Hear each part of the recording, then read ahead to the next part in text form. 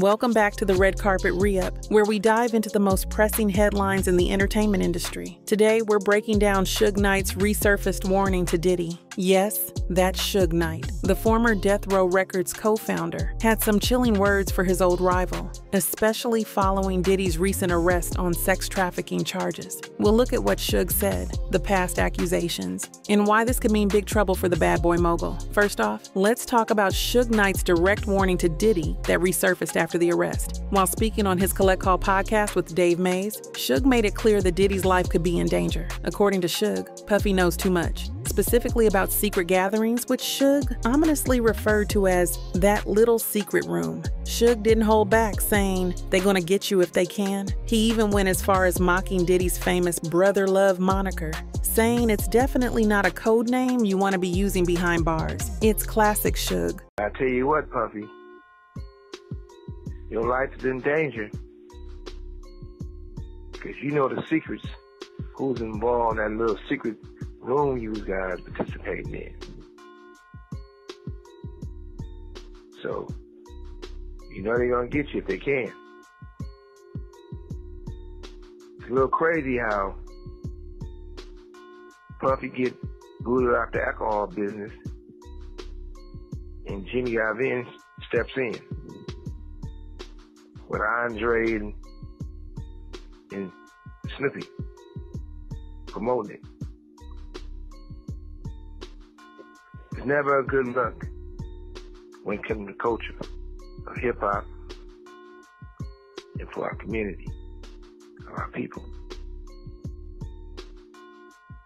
I turn myself in. Sometimes you gotta face the music.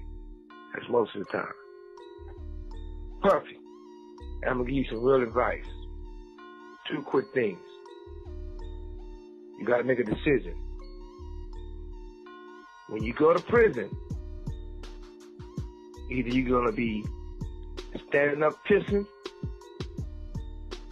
or squatting, sitting down pissing. I advise you to try to take the first one, because you know if you're squatting, pissing on the seat, you know what that means. Oh yeah, by the way, do not do your time going by Brother Love.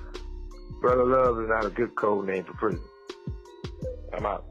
Throwing in a jab while also dropping a serious claim that paints a picture of deeper, more sinister happenings behind the scenes. Now, here's where things take an unexpected turn. Despite their long-standing feud, Suge didn't exactly celebrate Diddy's downfall. In fact, in the TMZ Presents, the Downfall of Diddy documentary on Tubi, Suge expressed surprising sympathy. He said his first reaction wasn't what most people would expect. Instead of celebrating, Suge thought about Diddy's children and how this situation impacts them. He even called it a bad day for hip-hop and the culture, because, in Suge's words, this type of scandal drags the entire community down. It's a rare glimpse of Suge showing some empathy, but he still made it clear that the accusations against Diddy, whether true or not, are nothing to celebrate. But let's not forget, Suge has made several accusations against Diddy over the years. Back in November, Suge claimed that Diddy assaulted a female assistant for not telling him about Cassie's relationship with Kid Cudi. To make matters worse, Suge alleged that Diddy was involved in blowing up Kid Cudi's car. These accusations have continued to shadow Diddy,